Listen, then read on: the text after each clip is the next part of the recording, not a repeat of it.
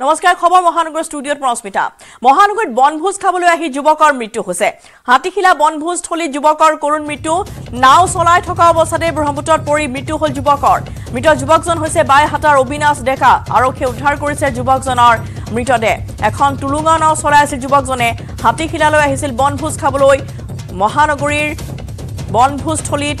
বনভোজ খাবলৈ আহি এগৰাকী যুৱকৰ মৃত্যু হৈছে হাতীখিলা বনভোজস্থলীত যুৱকৰ কৰুণ মৃত্যু হৈছে এখন টুলুঙা নাও চলাইছিল এগৰাকী যুৱকে অবিনাশ ডেকাই চলাইছিল এখন টুলুঙা নাও আৰু এই টুলুঙা নাওৰ পৰা পৰিয়ে যুৱকজনৰ হৈছে মৃত্যু নাও চলাই থকা অৱস্থাতে ব্ৰহ্মপুত্ৰত পৰি সলিল সমাধি ঘটিছে যুৱকজন হৈছে বাইহাটাৰ অবিনাশ ডেকা পৰাৰ লগে লগে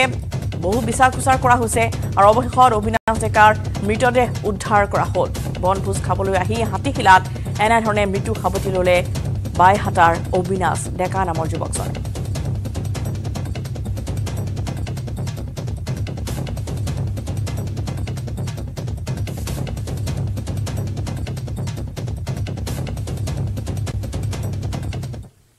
ব্ল্যাকমেলিংৰ বলি হৈ ছাত্ৰী আত্মহননৰ ঘটনায় এতিয়া গুৰুত্ব সহকাৰে লৈছে আৰক্ষীয়ে ছাত্ৰ নেতাৰ ব্ল্যাকমেলিংৰ বলি হৈছিল এগৰাকী যুৱতী আৰু ছাত্ৰীগৰাকী আত্মহননৰ সমগ্ৰ ঘটনা এতিয়া গুৰুত্ব সহকাৰে গ্ৰহণ কৰিছে মহানগৰ আৰক্ষীয়ে নুনমাটি সহকাৰী আৰক্ষী আয়ুক্ত নিজেই সমগ্ৰ ঘটনা তদন্ত কৰিছে সকলো তথ্য উদ্ঘাটনৰ বাবে CID-লৈ প্ৰেৰণ কৰিছে ছাত্ৰীগৰাকীৰ মোবাইল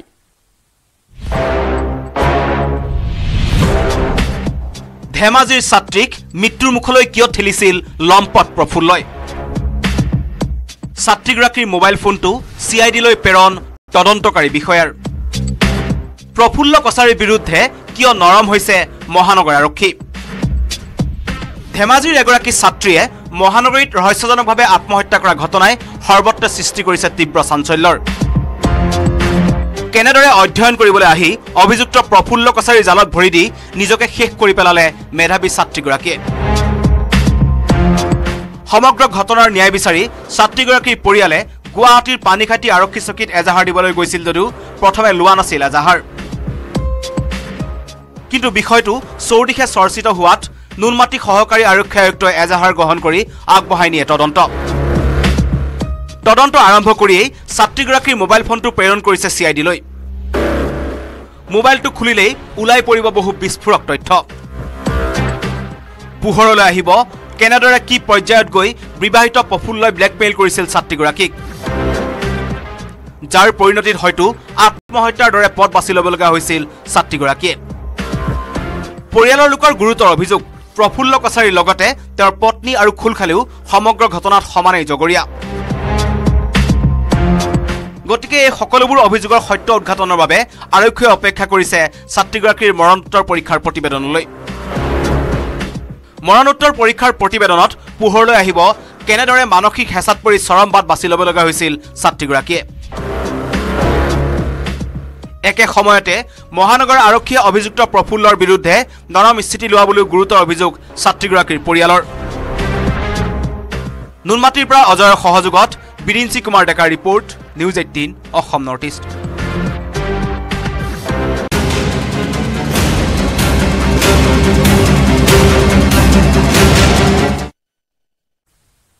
নাগালেণ্ডৰ ৰুচাইন ভিলেজৰ কয়লা খনিৰ মালিকক গ্ৰেপ্তাৰ কৰা হৈছে কয়লা খনিৰ মালিক প্ৰাক্তন অধ্যক্ষ ৰেঞ্জামু লুথা গ্ৰেপ্তাৰ কৰা হৈছে নিশা নাগালেণ্ডৰ ভাণ্ডাৰী আৰক্ষীয়ে গ্ৰেপ্তাৰ কৰিছে লুথাক ঘটনাস্থলীৰ পৰা পলায়ন কৰিছে অসমৰ দুজনকৈ খনিৰ মালিকে ৰুচাইন ভিলেজৰ কয়লা খনিত জীৱন্তে অগ্নিদগ্ধ হৈ মৃত্যু সাৱটিছিল অসমৰ 6 শ্ৰমিকে আৰু এই ঘটনাৰ পিছতে এতিয়া ঘটনাস্থলীৰ পৰা পলায়ন কৰিছে মালিকে কয়লা খনিৰ মালিক দুগৰাকীয়ে ইতিমধ্যে পলায়ন কৰিছে কিন্তু প্ৰাক্তন অধ্যক্ষ ৰেঞ্জামু লুথাক গ্ৰেপ্তাৰ কৰা হৈছে নাগালেণ্ডৰ ভাণ্ডাৰী আৰক্ষীয়ে গ্ৰেপ্তাৰ কৰিছে লুথাক ঘটনাস্থলীৰ পৰা অসমৰ দুজন খনিৰ মালিকে ইতিমধ্যে পলায়ন কৰিছে এই মালিকে আসলতে অসমৰ পৰা শ্ৰমিকসকলক লৈ যায় তালৈ আৰু খুব কম পাৰিশ্ৰমিকৰ বিনিময়ত তেওঁলোকক তাতে কামত খটুৱাই কোনো ধৰণৰ সুৰক্ষাৰ ব্যৱস্থা কৰা নাছিল এই সকল শ্ৰমিকৰ যাৰ ফলত এনেদৰে 6জনকৈ শ্ৰমিকে জীৱন্তে মৃত্যু সাৱটি ল'বলগীয়া হ'ল আহত হৈছে বৰ্তমান 4জন তেওঁলোকৰ অৱস্থা বৰ্তমান সংকটজনক ৰুচাইন ভিলেজৰ কয়লা খনিত কালিৰ দিনটোত সংঘটিত হৈছিল ঘটনা য'ত 10গৰাকী শ্ৰমিকে কাম কৰি আছিল আৰু তাৰে 6জনকৈ অসমৰ শ্ৰমিকে কাম কৰি থকা অৱস্থাতে জীৱন্তে অগ্নিদগ্ধ হৈ মৃত্যু সাৱটি লয় আৰু নাগালেণ্ডৰ ৰুচাইন ভিলেজৰ কয়লা খনিত জীৱনতে অগ্নিদগ্ধ হৈ অসমৰ 6 শ্ৰমিকৰ মৃত্যু হোৱাৰ পিছতে এতিয়া চাঞ্চল্য বিৰাজ কৰিছে সৰু পথাৰৰ নাগালেণ্ড সীমান্তৰ কয়লা খনিত সংঘটিত হৈছিল এই ঘটনাটি নাগালেণ্ডৰ লিফি বস্তিৰ কয়লা খনিত কৰ্মৰত অৱস্থাতে খনিৰ ভিতৰতে যি মিথেন গেছ নিৰ্গত হৈছিল আৰু সেই গেছৰ পিছতে জুই লাগি জীৱনতে অগ্নিদগ্ধ হ'ল 6জনকৈ শ্ৰমিক আৰু তেওঁলোকৰ মৃত্যু হোৱাৰ লগতে গুৰুতৰভাৱে এতিয়া আহত হৈছে আন 4জন আহত শ্ৰমিকসকলক ডিমাপুৰলৈ চিকিৎসাৰ বাবে প্ৰেৰণ কৰা হৈছে মৃত আটাইকেইজন শ্ৰমিক সৰু পথাৰৰ উৰিয়াম ঘাট অঞ্চলৰ মৃত শ্ৰমিককেইজন হৈছে মজিবুৰ আলী কমল চেত্ৰী বিশাল থাপা দল বাহাদুৰ চেত্ৰী বিক্ৰম ৰয় আৰু খৰ্ক বাহাদুৰ চেত্ৰী চিকিৎসাধীন হৈ আছে সাজন চেত্ৰী ৰমেশ চেত্ৰী আৰু সন্তোষ চেত্ৰী আহত আন এজনৰ পৰিচয় এতিয়াও উদ্ধাৰ হোৱা নাই বৃহস্পতিবাৰে সন্ধিয়াই নাগালেণ্ডৰ পৰা নিজৰ ঘৰলৈ অনা হৈছে শ্ৰমিককেইজনৰ মৃতদেহ কিন্তু তাৎপৰ্যপূৰ্ণ যে এই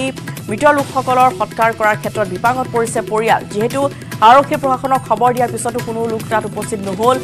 মৃত পৰিয়ালৰ কাষত আৰু ইফালে মৃত শ্ৰমিকসকলৰ মৰণোত্তৰ পৰীক্ষা কৰিব নে সৎকাৰ কৰিব তাৰ কোনো ধৰণৰ সিদ্ধান্ত পৰিয়ালে ল'ব পৰা নাই দেৱাশিষ গৌতম আছে এই মুহূৰ্তত পোনপটীয়া সম্প্ৰচাৰ দেৱাশিষ এই সমগ্ৰ যি ঘটনা য'ত এতিয়া পৰিয়ালৰ লোকে আচলতে ওয়াদি পোৱা নাই যে তেওঁলোকে কি কৰিব সৎকাৰ কৰিব নে মৰণোত্তৰ পৰীক্ষা সম্পন্ন হ'ব প্ৰশাসনে কি ব্যৱস্থা গ্ৰহণ কৰিছে এতিয়ালৈকে আমি আপোনাৰ পৰা সবিশেষ খবৰখিনি জানিব বিচাৰিছো আৰু কেইটা মৃতদেহ এতিয়ালৈকে উদ্ধাৰ কৰা হ'ল হয় ৰশ্মিতা এটা কথা কৈ লওঁ যে কালি যি হৃদয়বিদাৰ ঘটনা সংঘটিত হৈছিল কালি আচলতে নিশা ভাগলৈকে যিহেতু গোটেই সমগ্ৰ ঘটনা সংঘটিত হৈছিল নাগালেণ্ডত আৰু নাগালেণ্ডত সংঘটিত হোৱাৰ পিছত তেওঁলোক নাগালেণ্ডৰ প্ৰশাসনে এই নিহত লোকসকলক পোষ্টমৰ্টম কৰিব লাগিছিল কিন্তু একো পোষ্টমৰ্টম নকৰাকৈ তেওঁলোকে অসমলৈ পঠিয়াই দিছিল আৰু নিশা বহুত দেৰিলৈকে যিহেতু আৰক্ষীক খবৰ পোৱা নাছিল বা আৰক্ষী তেওঁলোক অহা নাছিল কিন্তু পিছত আৰক্ষীয়ে নিশা 2মান বজাত সেই মৃতদেহসমূহ চঞ্চি লৈ আজি পোষ্টমৰ্টমৰ ব্যৱস্থা কৰিছে মৰণোত্তৰ পৰীক্ষাৰ ব্যৱস্থা কৰিছে আৰু কিছু সময়ৰ পিছতে সেই নিথৰ দেহসমূহ 6টাকৈ মৃতদেহ আহি উপস্থিত হ'ব কিন্তু আৰু এটা কথা লক্ষণীয় বিষয় হৈছে যে আজি অসম চৰকাৰৰ মন্ত্ৰী জয়ন্ত মল্ল বৰুৱা আহি উপস্থিত হৈ ঘটনা বুজ লৈছে যিহেতু সমগ্ৰ ঘটনা নাগালেণ্ড সংঘটিত হৈছিল সেয়েহে ইয়াত কিছু আৰু বিশেষকৈ ডেপ্থ এৰিয়া হয় বিতৰ্কিত এৰিয়া হয় বিবাদমান এৰিয়া হয় সেয়েহে তাত কিছু অসম চৰকাৰে সাহায্য দিয়া বা এনেকুৱা ধৰণৰ ক্ষেত্ৰত কিছু টেকনিকেলি কিছুমান কথা আছে যদি তেওঁলোকে আশ্বাস প্ৰদান কৰিছে যে যিমান দূৰ সম্ভৱ হ'ব অসম চৰকাৰে এই পৰিয়ালসমূহক সাহায্য দিয়াৰ চেষ্টা কৰিব কিন্তু কথাটো হ'ল যিটো ঘটনা সংঘটিত হ'ল কালি দুৰ্ভাগ্যজনক ঘটনা এটা সংঘটিত হ'ল তাৰপিছত বৰ্তমানলৈকে নাগালেণ্ড চৰকাৰৰ ফালৰ পৰা কিন্তু এতিয়ালৈকে কোনো ধৰণৰ যোগাযোগ কৰা নাই এই পৰিয়ালকেইটাৰ হাতত আৰু মই বৰ্তমান উপস্থিত আছোঁ উৰিয়াম ঘাটত মোৰ লগত আছে আমচু খিলঞ্জীয়া বিষয়ববীয়াসকল কেন্দ্ৰীয় বিষয়ববীয়াসকল তেওঁলোকৰ পৰা জানিব বিচাৰিছোঁ যিহেতু দাদা কালি যিটো ঘটনা সংঘটিত হ'ল তাৰপিছত নাগালেণ্ড চৰকাৰৰ ফালৰ পৰা যি ধৰণৰ ব্যৱস্থা ল'বলগীয়া হৈছিলে একো ব্যৱস্থা লোৱা নাই আৰু যি ধৰণৰ অবৈধ কয়লা খনিসমূহ তাত চলি আছে তাৰ ওপৰত আপোনালোকে কি ক'ব এই মুহূৰ্তত হয় ইতিমধ্যে আপুনি উল্লেখ কৰাৰ দৰে যে এতিয়া বৰ্তমানৰ অসম চৰকাৰৰ এজন মন্ত্ৰী আহিছিলে কিন্তু আমি তেখেতলোকৰ লগতো কথা বতৰা পাতিছিলোঁ কিন্তু তেখেতলোকে কৈছে যে বিষয়টো নাগালেণ্ডৰ বিষয় কিন্তু কথা হৈছে নাগালেণ্ডখন ভাৰতৰ ভিতৰত হয় নে নহয় প্ৰথম কথা দ্বিতীয় কথা হৈছে যিসকল ব্যক্তি ইতিমধ্যে মৃত্যুবৰণ কৰিছে তেওঁলোকৰ ঘৰলৈ আমি গৈছিলোঁ ঘৰত গৈ আমি দেখা পাইছোঁ যে যিসকল ব্যক্তি ইতিমধ্যে মৃত্যুবৰণ কৰিছে তেওঁলোকৰ আৰ্থিক অৱস্থা একেবাৰে শোচনীয় একদম দৰিদ্ৰ সীমাৰেখাৰ তলৰ ব্যক্তি সেয়েহে আমি আমাৰ স্মাৰ্ট পত্ৰৰ জৰিয়তে ধনশিৰি মহকুমা সমিতিয়ে এখন স্মাৰ্ট পত্ৰ প্ৰদান কৰিছে য'ত উল্লেখ আছে যে আমি নিহত পৰিয়ালসকললৈ 50 লাখ টকা আৰু যিসকল আহত বা যিসকল বৰ্তমান হস্পিটেলত আছে তেওঁলোকলৈ 25 লাখ টকা কিন্তু ইয়াতে এটা কথা দেখা গৈছে যে আজি কিছুদিন আগতে আমি গম পাইছিলোঁ যে ভাণ্ডাৰী আৰক্ষী চকী আণ্ডাৰত যিটো যোৱাকালি যিটো ঘটনা সংঘটিত হ'ল যিটো আপোনাৰ কয়লাৰ খনিত তাতে আজি এসপ্তাহৰ পূৰ্বে আমি গম পোৱা মতে যে এই কয়লা খনিটো বন্ধ কৰিবৰ কাৰণে নিৰ্দেশ দিছিলে কিন্তু নিৰ্দেশ দিয়াৰ পাছতো তেখেতলোকে কেনেকে ধৰণৰ ভাৱে লগতে দেৱাশিষ অসমৰ খনিৰ মালিক আছে দুজন তেওঁলোকে পলায়ন কৰিছে তেওঁলোকক চিনাক্ত কৰা হৈছে নেকি বা তেওঁলোক কোন আছিল যিসকলে আচলতে এই শ্ৰমিকসকলক তালৈ লৈ গৈছিল না হয় যিসকল ব্যক্তি এই শ্ৰমিকসকল লৈ গৈছিল তেওঁলোকক এতিয়ালৈকে কোনো সন্ধান পোৱা নাই আৰু পলাতক অৱস্থাত আছে বিশেষকৈ জানে নেকি কোনসকল ব্যক্তি এই শ্ৰমিকসকল তাত লৈ গৈছিল তাৰ কিবা খবৰ পাইছে নেকি আপোনালোকে হয় ইতিমধ্যে আমি এজনক কৰায়ত্ব কৰিছে বুলি আমি শুনা পাইছোঁ কিন্তু বাকী দুজনমান পলাইছে বুলি অসমৰ যিসকল ব্যক্তি তাৰ লগত জড়িত হৈ আছে যিসকলে এই শ্ৰমিকসকল লৈ গৈছিল তেওঁলোকৰ কিবা তথ্য আছে নেকি আপোনালোকৰ হয় এজন ব্যক্তি আছে বুলি কৈছে ইয়াৰে এজন স্থানীয় ব্যক্তি তেখেতৰ গাঁওটো মই পাহৰিছোঁ ইয়াৰে এজন ব্যক্তি তেওঁলোকৰ নেতৃত্বত গৈছিল বুলি গম পাইছিলোঁ কিন্তু আমি চৰকাৰক এটা কথাই দাবী জনাইছোঁ যিহেতু যিটো ঘটনা যোৱাকালি সংঘটিত হ'ল ইতিমধ্যে হৃদয়বিদাৰ নাগালেণ্ডৰ ঘটনা সকলোৱে দুখ প্ৰকাশ কৰিছে, আমিও দুখ প্ৰকাশ কৰিছোঁ। সেয়েহে চৰকাৰে আমাৰ অসম চৰকাৰে নাগালেণ্ড চৰকাৰৰ লগত আলোচনা কৰি এই যিটো কয়লা খনি, এই কয়লা খনিটো বৈধ নে অবৈধ বিবেচনা কৰি আৰু যিসকল ব্যক্তিয়ে এই কয়লা খনিটো চলাই আছে, যদি অবৈধভাৱে চলাই আছে তেওঁলোকৰ ওপৰত বিহিত ব্যৱস্থা লওক। আৰু যিসকল শ্ৰমিক মৃত্যুবৰণ কৰিছে তেওঁলোকৰ ন্যায় প্ৰদান কৰাৰ ক্ষেত্ৰত অসম চৰকাৰে অগ্ৰণী ভূমিকা ল'ব লাগিব। যিহেতু আজি স্থানীয় বিধায়ক আহিছে, মন্ত্ৰী আহিছে, তেওঁলোকে এটা আশ্বাস দি থৈ গৈছে যে তেওঁলোকে এটা কথা উল্লেখ কৰিছে যে এইটো নাগালেণ্ডৰ বিষয়, কিন্তু মানুহখিনিতো অসমৰে মানুহ হয়। সেয়েহে অসমৰ দৰিদ্ৰ মানুহখিনিৰ ক্ষেত্ৰত অসম চৰকাৰে যিখিনি ভূমিকা পালন কৰিব লাগে ভূমিকাখিনি পালন কৰিব লাগিব। আৰু পৰৱৰ্তী সময়ত আমি লক্ষ্য কৰি ৰাখিম যে যদি এই ন্যায় প্ৰদান কৰাৰ ক্ষেত্ৰত যদি চৰকাৰ ব্যৰ্থ হয় আমি তাৰ কাৰণে আমি আন্দোলন কৰিবলৈ আমি প্ৰস্তুত আছোঁ। হয়, আচলতে তেওঁলোকে ইতিমধ্যে উল্লেখ কৰিছে যে যদি ন্যায় প্ৰদান নকৰে তেতিয়াহ'লে নাগালেণ্ডৰ বিৰুদ্ধে চিকিৎসালয়ত ভৰ্তি কৰা হৈছে। তেওঁলোকৰ অৱস্থা কেনেকুৱা বা তেওঁলোকক আন উন্নত চিকিৎসাৰ বাবে অন্য চিকিৎসালয়লৈ প্ৰেৰণ কৰা হ'ব নেকি বা তেওঁলোকৰ কেনেধৰণৰ শাৰীৰিক অৱস্থা এই মুহূৰ্তত সেই তথ্য কিবা লাভ কৰা গৈছে নেকি? হয়, আচলতে 4জন ডিমাপুৰস্থিত অলিভ চিকিৎসালয়ত ভৰ্তি হৈ আছে আৰু তেওঁলোকৰ অৱস্থা যথেষ্ট গুৰুতৰ, কাৰণ জ্বলাৰ পিছত কিছু সময়ৰ পিছতে তেওঁলোকৰ যি ইনফেকশ্যন আৰম্ভ হয়, তেওঁৰ অৱস্থা গুৰুতৰ হৈ পৰে। কিন্তু যিহেতু কেইবাজনো লোক ডিমাপুৰ চিকিৎসা লৈ আছে, তেওঁলোকৰ উন্নত চিকিৎসাৰ বাবে আপোনালোকে কিবা দাবী উত্থাপন কৰিব বা কিবা যোগাযোগ কৰিছিলে নেকি? নিশ্চয়কৈ আমি কৈছোঁ যে যিসকল মানে এতিয়া ডিমাপুৰত চিকিৎসাধীন হৈ আছে তেওঁলোকৰ উন্নত চিকিৎসাৰ কাৰণে চৰকাৰী ব্যৱস্থা গ্ৰহণ কৰিব লাগে। আৰু যদিহে তেনেকুৱা মানে যদি নাগালেণ্ড আমি জনামতে ডিমাপুৰত তেওঁলোক চিকিৎসাধীন হৈ আছে, যদি এই ক্ষেত্ৰত যদি নাগালেণ্ড গভৰ্ণমেণ্টে যদি কোনো সঁহাৰি নিদিয়ে তেন্তে কিন্তু নাগালেণ্ডৰ বিৰুদ্ধে আমি প্ৰতিবাদী কাৰ্যসূচী ল'বলৈ আমি বাধ্য হ'ম। হয়, আচলতে যদি নাগালেণ্ড চৰকাৰী শ্ৰমিকসকলৰ বিৰুদ্ধে উন্নত চিকিৎসাৰ ব্যৱস্থা নকৰে তেতিয়াহ'লে তেওঁলোকে প্ৰতিবাদী কাৰ্যসূচী ল'বলৈ হাতত ল'ব বুলি ইতিমধ্যে উল্লেখ কৰিছে। ৰশ্মিতা, নিশ্চয়কৈ। আৰু যিহেতু মৰণোত্তৰ পৰীক্ষা সম্পন্ন হৈছে, সৎকাৰৰ কি ব্যৱস্থা কৰা হৈছে সেই সন্দৰ্ভত আমি জানিব বিচাৰিম। যিহেতু ইতিমধ্যে মৰণোত্তৰ পৰীক্ষা সমাপ্ত হৈছে, মৃতদেহসমূহ আহি পাইছেহি আৰু কি ধৰণে সৎকাৰ ব্যৱস্থা কৰা হ'ব? ইতিমধ্যে আমি জনামতে গোলাঘাটত প্ৰায় সম্পন্ন হ'বলৈ হৈছে। এতিয়ালৈকে নিথৰ দেহসমূহ এতিয়ালৈকে আহি পোৱা নাই, আহি পাবহি। আহিলে ৰাতি সমূহীয়া সৎকাৰৰ ব্যৱস্থা কৰা হৈছে নেকি? নহয় ৰশ্মিতা, যিহেতু 4জন লোক হৈছে এখন গাঁৱৰ, 4জন লোকৰ ভিতৰত 3জন নেপালী সম্প্ৰদায়ৰ লোক, তেওঁলোকৰ পৃথকে তেওঁলোকৰ অন্তিম সংস্কাৰ কৰা হ'ব। ঠিক এইধৰণে যিহেতু মজিবুল আলী তেওঁ মুছলিম সম্প্ৰদায়ৰ লোক আছিল, তেওঁক সেই ধৰ্মীয় নীতি নীতিৰে তেওঁক সৎকাৰ কৰা হয়। বাকী দুজন হৈছে এজন দেৱীপুৰৰ আৰু এজন হৈছে ধনপুৰৰ, আৰু সেইকেইটা পৃথকে তেওঁলোকৰ নিজৰ পৰিয়ালে সৎকাৰৰ ব্যৱস্থা কৰিছে। ধন্যবাদ জনাইছো দেৱাশিষ আপোনালৈ। আৰু এনেদৰে এতিয়া দেখিবলৈ পোৱা গৈছে যে ক্ষতিপূৰণ বিচাৰিছে, এতিয়া উচিত ক্ষতিপূৰণ দিয়া হওক যাতে এইসকল দুৰ্ভগীয়া শ্ৰমিকৰ পৰিয়ালবৰ্গলৈ 6জনকৈ শ্ৰমিকে মৃত্যু সাৱটি লৈছে এটা কয়লা খনিত কাম কৰি থকা অৱস্থাতে। আৰু বিশেষকৈ এই কয়লা খনি নাগালেণ্ডত যিটো আছিলে, গতিকে বৈধ নে অবৈধ তাৰো বিচাৰ কৰিবলৈ আহ্বান জনাইছে ছাত্ৰ নেতাসকলে সমূহীয়াভাৱে। আৰু সমান্তৰালভাৱে দেখিবলৈ পোৱা গৈছে যে এই ক্ষেত্ৰত অসম চৰকাৰে নাগালেণ্ড চৰকাৰৰ সৈতে কথা পাতি সমগ্ৰ ঘটনা এটা মীমাংসালৈ আহক তাৰে কামনা কৰিছে। আৰু বৰ্তমান মৰণোত্তৰ পৰীক্ষা সম্পন্ন কৰা হৈছে আৰু তাৰপিছতেই সৎকাৰ ব্যৱস্থা কৰা হ'ব এই 6 দুৰ্ভগীয়া শ্ৰমিকৰ। তুৰ্কীৰ সেনাবাহিনীৰ এখন বিমানৰ জৰুৰীকালীন অৱতৰণক লৈ এতিয়া বৃহস্পতিবাৰে মধ্য তুৰ্কীত সৃষ্টি হৈছে তীব্ৰ উত্তেজনাৰ। কাৰণ ৰাজপথৰ মাত্ৰ কেইমিটাৰমান ওপৰেৰে ৰাজপথত চলি থকা যান বাহনত লাগুকৈ উৰি গৈছিল এই বিমানখন।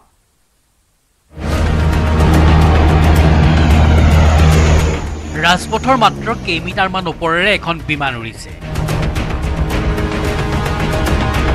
ৰাজপথৰ সমান্তৰালকৈ যেন বিমানখন শূন্যেৰে বিচৰণহে কৰিছে।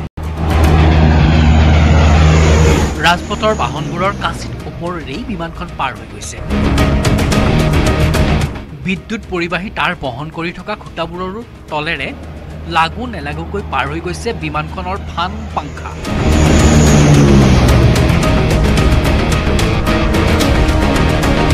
বিমানখনে সংঘটিত কৰিব পৰা দুৰ্ঘটনাৰ আশংকাত ত্ৰস্তৱান প্ৰতিখন বাহন। কাৰণ এয়া কোনো বিমান চালনাৰ দুঃসাহসিক ক্ৰিয়া প্ৰদৰ্শন নহয়, এয়া এখন বিমানৰ জৰুৰীকালীন অৱতৰণ।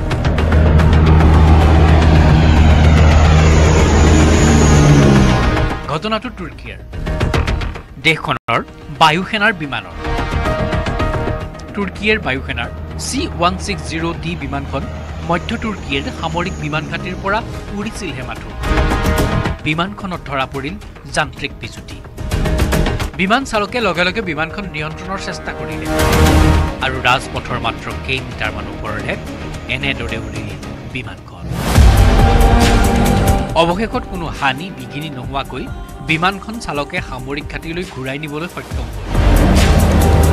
পাইলট ক্ৰু মেম্বাৰ কাৰো হানি বিঘিনি অৱশ্যে ক্ষতিগ্ৰস্ত হ'ল যান্ত্ৰিক বিজুতি ঘটা বিমানখনৰ বৃহস্পতিবাৰে হোৱা ঘটনাটোৰ ভিডিঅ' এক্সত শ্বেয়াৰ হোৱাৰ পাছতে পোহৰলৈ আহিল ঘটনাটো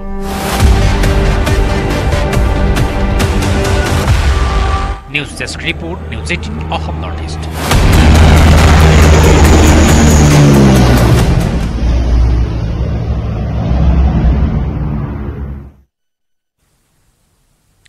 এতিয়া পতনৰ পথত বিহাৰ চৰকাৰ বিহাৰত জেডিইউ বিজেপি চৰকাৰ প্ৰায় নিশ্চিত হৈ পৰিছে দেওবাৰে নীতিশ কুমাৰে শপত গ্ৰহণ কৰাৰ আছে সম্ভাৱনা জেডিইউৰ সূত্ৰত এই কথা প্ৰকাশ পাইছে বিজেপিৰ সুশীল মোদী হ'ব বিহাৰৰ উপ মুখ্যমন্ত্ৰী মই জনাইছো যে বিহাৰত এতিয়া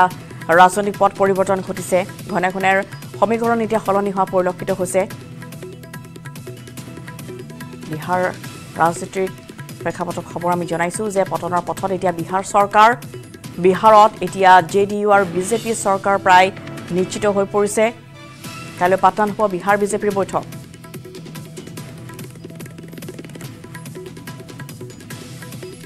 আৰু যেহেতু এটা ৰাজনৈতিক সমীকৰণ এটা চলি আছে আমি আগবঢ়াই লৈছো সুশীল মোদীৰ ভাষ্য हमारा या जदयू का सवाल है राजनीति में हमेशा दरवाजा बंद नहीं रहता तो दरवाजा बंद रहता आवश्यकता पड़ने पर खुल भी सकता है देखिए बदलाव तो लगता निश्चित ही है और बहुत थोड़ी समय की बात है ज़्यादा समय भी नहीं है और इसकी शुरुआत हमको लगता है कुछ दिन पहले ही से हो गया था जिस समय जेडीयू तो तोड़ने उड़ने की बात चल रही थी और उसमें कुछ लोग शामिल थे जेडीयू के लोग भी थे और आरजेडी के लोग थे तो उस समय धीरे धीरे उसी समय से कुछ इस तरह की दूरी कुछ बढ़ती जा रही थी और उचित समय पर निर्णय लेना था हमको लगता है बहुत एडवांस स्टेज आ गया है अब तो भाजपा ने भी तय कर लिया भाजपा की भी कल मीटिंग थी और यहाँ अपना नीतीश जी भी है ही रेडी तो और नरेंद्र मोदी जी प्राइम मिनिस्टर चाहते भी थे नीतीश जी को लाइक भी करते हैं पसंद भी करते हैं ये चाहते भी थे कि साथ रहें पिछले बार तो कुछ लोग यहाँ के नेताओं के कुछ गलतियों के चलते कुछ बेवकूफ़ी के चलते ये टूटा गठबंधन टूटा नहीं टूटना चाहिए था कुछ लोगों की गलती के चलते टूटा বিহাৰত এতিয়া পুনৰ আৰম্ভ হৈছে নম্বৰৰ খেল পুনৰ বিজেপিলৈ ঘূৰি যাব নীতিশ কুমাৰ এতিয়া পতনৰ পথত যেহেতু বিহাৰ চৰকাৰ পুনৰ এনডিএ যোগ দিব নেকি নীতিশ কুমাৰে কাইলৈ যেহেতু পাটনাত বিহাৰ বিজেপিৰ বৈঠক অনুষ্ঠিত হ'ব বৈঠকত উপস্থিত থাকিব গৃহমন্ত্ৰী অমিত শাহ ৰাজনীতিৰ দুৱাৰ চিৰদিনৰ বাবে কেতিয়াও মন্তব্য বন্ধ নহয় এই মন্তব্য আগবঢ়াইছে বিহাৰ বিজেপিৰ বিধায়ক তাৰকিশোৰে বিহাৰত মহা গঠবন্ধন বেছিদিন নীতিকে বুলিও মন্তব্য আগবঢ়াইছে আৰু বিহাৰত এতিয়া উত্তপ্ত হৈ পৰিছে ৰাজনৈতিক গতিবিধি যিকোনো মুহূৰ্ততে পদত্যাগ কৰিব পাৰে মুখ্যমন্ত্ৰী নীতিশ কুমাৰে বিয়লি আজি ৰাজ্যপালক পুনৰ সাক্ষাৎ কৰিব নীতিশ কুমাৰে তেজস্বী যাদৱ লালু প্ৰসাদ যাদৱৰ জৰুৰী বৈঠক অনুষ্ঠিত হৈছে নীতিশৰ বাবে বিজেপিৰ দুৱাৰ মুকলি বুলি মন্তব্য কৰিছে সুশীল মোদীয়ে তেওঁ উল্লেখ কৰিছে যে বিজেপিৰ দুৱাৰ সকলোৰে বাবে মুকলি কেতিয়াও ৰাজনৈতিক দুৱাৰ কেতিয়াও বন্ধ নহয় কোনো ৰাজনৈতিক নেতাৰ বাবে সদায় মুকলি থাকে বুলি তেওঁ মন্তব্য আগবঢ়াইছে নীতিশ কুমাৰ সাজু বুলি মন্তব্য জ্ঞানেন্দ্ৰ সিং জ্ঞানৰ প্ৰধানমন্ত্ৰী মোদীয়ে নীতিশ কুমাৰক পছন্দ কৰে এয়া বিজেপি বিধায়ক জ্ঞানৰ মন্তব্য মুখ্যমন্ত্ৰী পদত আপোচ কৰা নহব জেডিইউৰ সূত্ৰ মতে এয়া কথা কোৱা হৈছে আলোচনাৰ বাবে কমেও 2টা দিন লাগিব এয়া জেডিইউৰ সূত্ৰ অনুসৰি তেওঁলোকে উল্লেখ কৰিছে যে 2টা দিন লাগিব সমগ্ৰ এয়া পৰ্যালোচনা কৰিবলৈ বা আলোচনা কৰিবলৈ যেটো দেওবাৰেহে সিদ্ধান্ত লোৱা হ'ব বা শপত লোৱাৰ সম্ভাৱনা আছে যিকোনো মুহূৰ্ততে এতিয়া নীতিশ কুমাৰ পদত্যাগ কৰিব পাৰে নীতিশৰ এক নতুন অংক আৰু এই সমীকৰণক লৈ এতিয়া উলট পালট হৈ পৰিছে বিহাৰৰ ৰাজনৈতিক প্ৰেক্ষাপট ৰাজনৈতিক গতিবিধি এতিয়া ক্ৰমাৎ বিহাৰ উত্তপ্ত হৈ পৰিছে যিকোনো মুহূৰ্ততে এতিয়া মুখ্যমন্ত্ৰী নীতিশ কুমাৰ পদত্যাগ কৰিব পাৰে আজি বিয়লি পুনৰবাৰ ৰাজ্যপালক সাক্ষাৎ কৰিব পাৰে নীতিশ কুমাৰে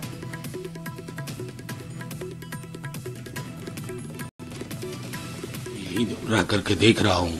कि तिल का ताड़ कैसे बनाया जा रहा है, ये भी देख रहा हूँ। इंसान के होते हुए इंसान का ये हश्र देखा नहीं जाता, मगर देख रहा हूँ। तो ये सारी चीजें चलती रहती हैं। मैं समझता हूँ माननीय मुख्यमंत्री जी, उप मुख्यमंत्री जी की अब तक की जो बॉडी केमिस्ट्री है और जो कार्यशैली रही है, इतना गरिमामयी आचरण रहा है उप मुख्यमंत्री जी का, ये बिहार के जर्रे जर्रे में जाहिर है। तो मैं समझता हूँ इस तरह की चीजें जो चल रही है मीडिया में ना, वो निराधार ही दिखती हैं। देखिए जब आपदा का आपको भास हो तो आपात बैठक ही करेंगे। आपदा का भास तो बीजेपी को हो रहा है, इसलिए आप देखेंगे कि राम मंदिर की प्राण प्रतिष्ठा को पूरे एक स्पेक्टिकल के रूप में करने के बावजूद कहीं न कहीं उनको संदेश गया है कि बिहार का जो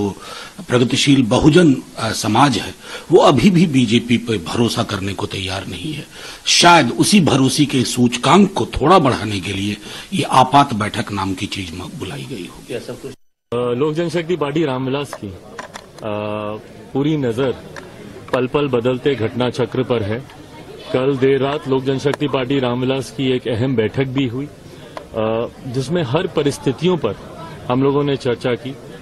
पार्टी के द्वारा मुझे अधिकृत किया गया गठबंधन से जुड़े तमाम विषयों पर फैसला लेने को लेकर। मुझे लगता है समय की बात है, थोड़े समय में 2-4 दिन के भीतर ही तमाम परिस्थितियां स्पष्ट होंगी। भाजपा का शीर्ष नेतृत्व निरंतर हमारे संपर्क में है। आज कई कार्यक्रम पहले से ही पूर्व निर्धारित थे आने वाले 2-3 दिन तक, जिसको कैंसिल करके आज हम अभी दिल्ली जा रहे हैं। आज हमको कर्पूरी धाम जाना था। कर्पूरी ठाकुर जी को जो देश का सर्वोच्च सम्मान दिया गया है, जिसका सपना हम लोगों ने बहुत लंबे समय से देखा था, जिसकी मांग लंबे समय से न सिर्फ बिहारवासी बल्कि देशवासी भी करते आए थे, ऐसे में उनकी धरती पर जाकर नमन करने की इच्छा थी। अयोध्या से आया हूं, माता सीता के का आशीर्वाद लेने की भी इच्छा थी। ये तमाम कार्यक्रम आज के लिए निर्धारित थे, बट इनको कैंसिल करके दिल्ली जा रहा हूं। उम्मीद है 2-4 दिनों के भीतर परिस्थिति और स्पष्ट होगी। तो आज मसौली के इस गांधी मैदान में यहाँ के हर्ष और है कि आप इतना मान और सम्मान देने का काम और दायित्व और जिम्मेवारी आप लोगों ने दिया है। मैं कहना चाहूंगा कि इस पेशकारी से हम लोग निभाने का हम पहले भी कहते थे, अभी भी कहते हैं कि सबसे बड़ा अगर कोई दुश्मन है तो बेरोजगारी की सबसे बड़ा दुश्मन है। और इसके लिए लगातार हमारी सरकार ने ऐतिहासिक कार्य भी किए। लगभग 4.5 लाख से भी ज्यादा नौकरियां जो है 1.5 साल के अंदर हम लोगों ने देने का काम। इससे बड़ा काम आज तक किसी भी देश के राज्य सरकार ने नहीं किया और ये सिलसिला रुका नहीं, ये सिलसिला लगातार आगे चलता रहेगा। हम सब लोगों ने जो कमिटमेंट किया था उस चीज को हम लोग पूरा करें और आप सब लोगों का इसी प्रकार से आशीर्वाद साथ मिले तो मिलकर के बिहार को आगे बढ़ाएंगे, देश को आगे बढ़ाने का काम करेंगे। देखिए, बिहार के अंदर जो राजनीतिक परिस्थिति पैदा हो रही है, स्थिति पर हम निगाह रखेंगे और हमारा केंद्रीय नेतृत्व जो है इन चीजों के बारे में निर्णय लेता है। इसमें राज्य इकाई की कोई भूमिका नहीं है। वो लगातार मीडिया के अंदर जिस तरह की बातें आ रही हैं, सारी चीजों पर हमारी निगाह बनी हुई है और उचित समय पर पार्टी अगर कोई आवश्यकता पड़ेगी तो उचित निर्णय लेगी। नीतीश कुमार को कंधा पर ढोने के लिए तैयार है, कब तक हो जाएगा? मंत्री नीतीश कुमार क्या रहेंगे सर, या कुछ जो बातें हो रही थी? देखिए, वो मुझे नहीं मालूम है कि नीतीश कुमार यहाँ रहेंगे, वहाँ रहेंगे, कहाँ रहेंगे।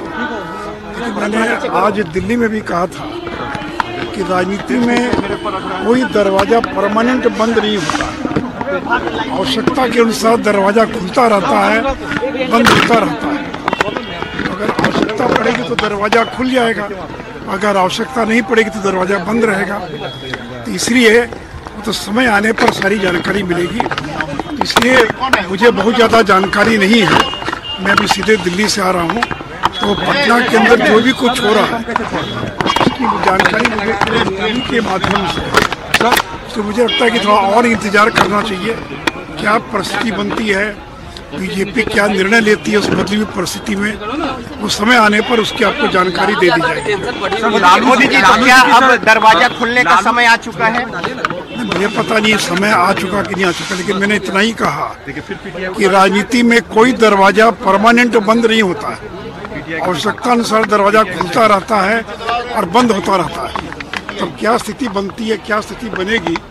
उस समय बताएगा। तो मुझे लगता है कि थोड़ा और इंतजार करना चाहिए सारी चीजों का। नीतीश कुमार विरुद्धে সৰব হৈ পৰিছে ৰাষ্ট্ৰীয় লোক সমতা পাৰ্টিৰ নেতা উপেন্দ্ৰ কুশৱাহা।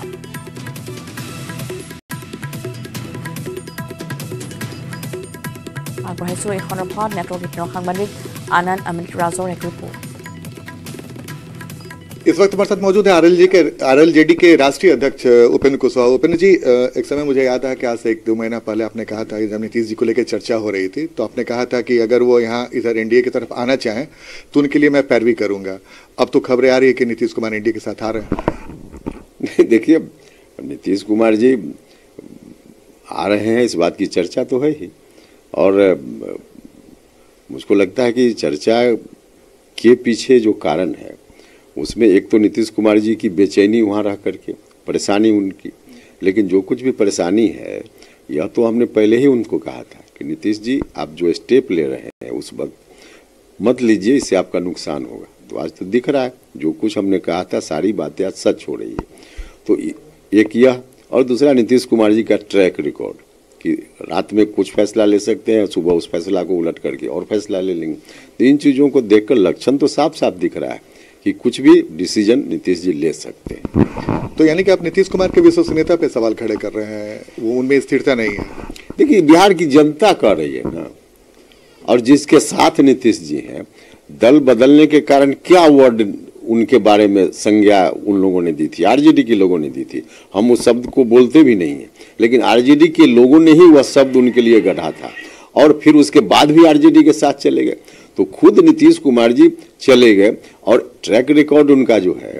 कि जब आरजेडी की समर्थक जनता की मदद से चुनाव जीतते हैं तो बीजेपी के साथ जाकर सरकार बना लेते हैं, और कभी बीजेपी की समर्थक जनता की मदद से जीतते हैं तो आरजेडी के साथ जाकर सरकार बना लेते हैं। तो इस कारण से विश्वसनीयता तो उनकी घटी ही है, इसमें कहाँ कोई दो राय है। तो आखिर जो चर्चा है कि एनडीए के साथ वो जा सकते हैं, तो आखिर बीजेपी को ऐसी क्या चीज नजर आई नीतीश कुमार में जब आप बोल रहे हैं कि विश्वसनीयता खत्म है? अच्छा, उनकी लोकप्रियता आप मानते हैं कि बिहार में उनकी लोकप्रियता है, उनके जाने से एनडीए को बड़ा फायदा मिल सकता है? देखिए, एनडीए नीतीश कुमार आवे न आवे, एनडीए में 40 में 40 सीट पर एनडीए की जीत होगी बिहार में, क्योंकि नरेंद्र मोदी जी भारत के प्रधानमंत्री बने।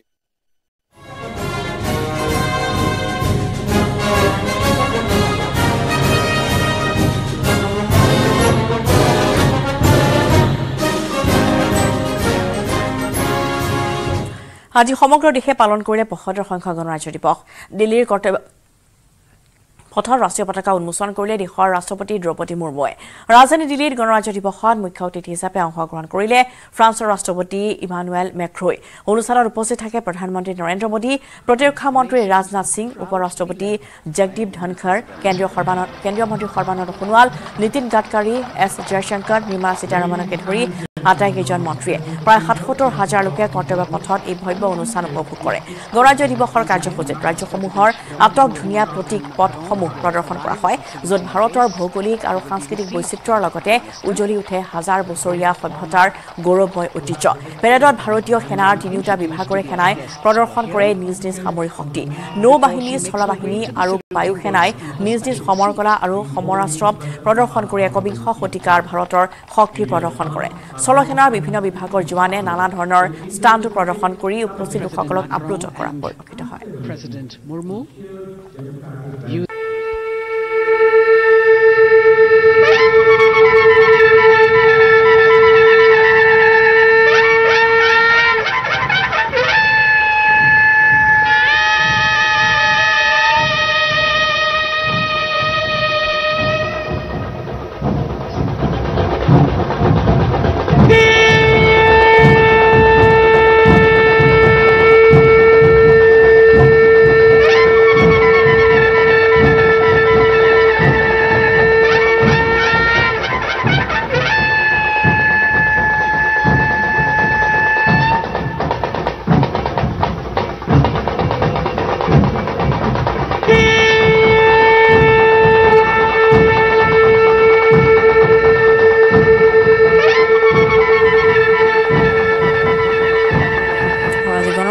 দিৱসৰ কেইটামান ছবি ইতিমধ্যে আমি দেখুৱাইছো আৰু গণৰাজ্য দিৱসৰ প্ৰাক সংখ্যাৰ দৃশ্য আমি দেখুৱাইছিলো যে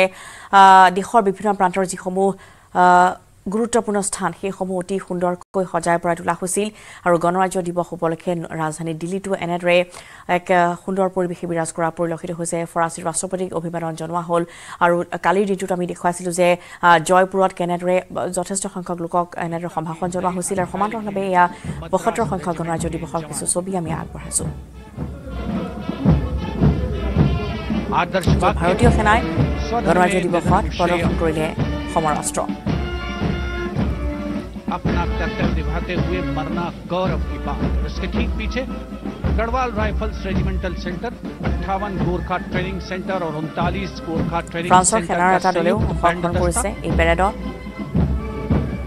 फ्रांसर सेनार সংগীতটোও পেৰেডত অংশগ্ৰহণ কৰিছে और बैंड दस्ते के ठीक पीछे आ रहा है আৰু গণৰাজ্য দিৱসত ভাৰতীয় বায়ু সেনাৰ ফ্লাই পাষ্ট দেখুৱাইছো পুনৰ ভাগৰ এই দৃশ্য আমি দেখুৱাইছো এই মুহূৰ্তত And today we're showing you actually aerial shots taken specially to actually make this whole fly past become very real for you. And these are shots taken from Prachand, the first formation, which is Squadron Leader Ragi Ramachandran as the co-pilot. And following them were Wing Commander Rupendra Kumar Mishra and Wing Commander Sushil Khajuria in the indigenously designed and developed helicopters of the 116 helicopter unit known as the Tank Busters. और सेना जवाने नाना स्टांट प्रदर्शन करेছে पैरेडो अगली formation होगी तंगेल ये है सलामी मंच के सामने पहुंचती हुई भारतीय नौसेना की झांकी जिसमें दो महत्वपूर्ण विषयों को दर्शाया गया है पहला है नारी शक्ति भारतीय नौसेना में महिलाओं की सभी भूमिका to building the country and sharing the responsibility of national security. A salute to the indomitable spirit, their inspirational growth and sustained, consistent and invaluable contributions. Officers in a box formation led by Squadron Leader Rashmi Thakur, Squadron Leader Sumita Yadav, Squadron Leader Pratiti Aluwalia and Flight Lieutenant Kirti Rohil. Incident and self-reliance. It's indeed creditable to them that they not only have to maintain the speeds, maintain a balance, do this ensuring that it is done efficiently and in complete. Right in front on the motorcycle as she salutes.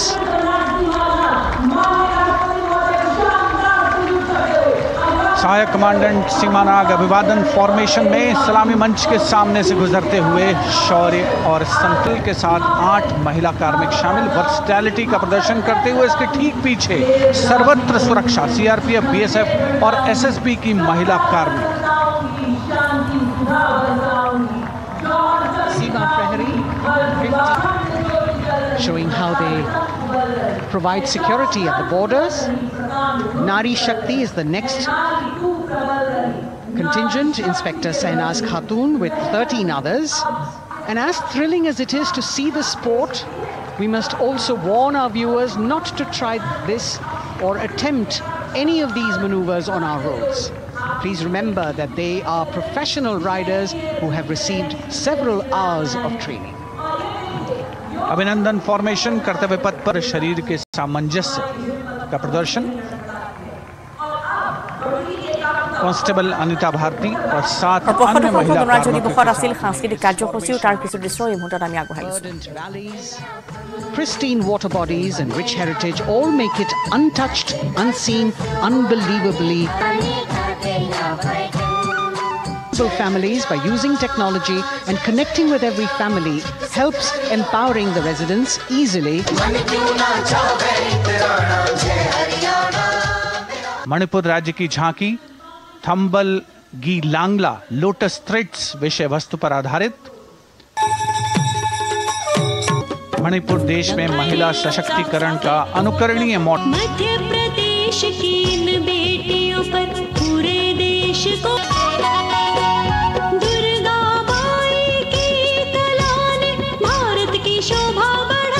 which have been globally recognized. That's what's being shown.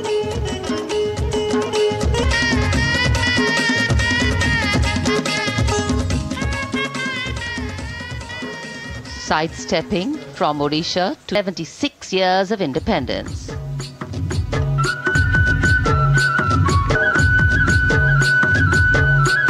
कर्तव्य पथ पर समृद्ध सांस्कृतिक छत्तीसगढ़ के बाद राजस्थान की झांकी विकसित भारत में पधारो म्हारे देश के संदेश को लेकर